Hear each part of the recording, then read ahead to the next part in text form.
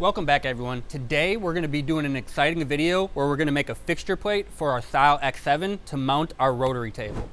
So we need the rotary table in our machine for an upcoming part, but instead of just tossing it right onto the table, we're going to show you an optimized solution for mounting it inside your machine. To give you guys a better visual of how this is going to be mounted, we're going to walk over to my computer really quick and open up the setup in SolidCam. If you see these two lines, this is going to be the maximum travel in X in our machine.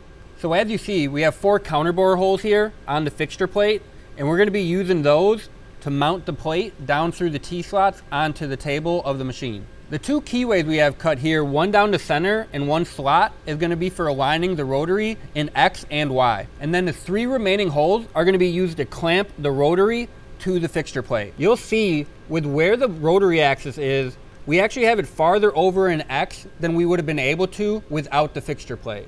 This is going to allow us to maximize our travel range inside the machine, even with our 4th axis set up.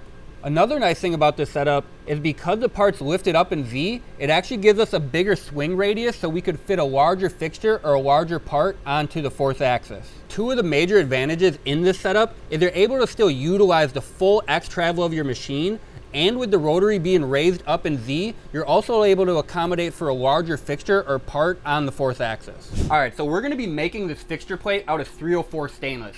That's so when we're loading and unloading that 4th axis onto it, we're limiting the damage that we're gonna do to it. So that's why we went with something a little bit harder than a material like aluminum.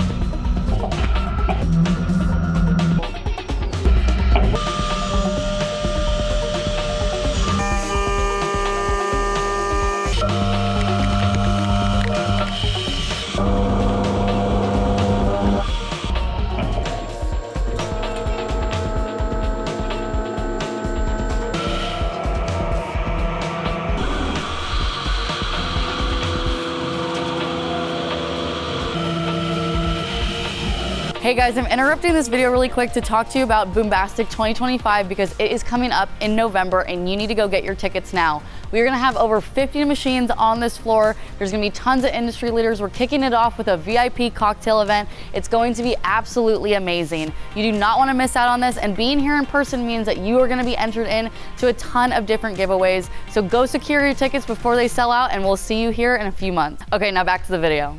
So with these 4 large counterboards, we're going to be using M12 screws, and these are going to be going through the T-slots in our table, and they're going to be used to secure the plate to the table. So we got our plate installed. A moment ago, you might have noticed that we had 3 holes for holding down our rotary axis, but what I decided to do to add a little more downward force at the center of the plate, we're actually holding down straight through the center now, and I cut a slot instead of that hold. So now we're going right down through the plate to the T-slot in the table. The large slot in the middle is going to be used for alignment, and it's going to line up with the keyway slots in the rotary axis. And then the last feature on this plate is going to be this little keyway, and that's going to be used as a bump stop in X for our rotary axis.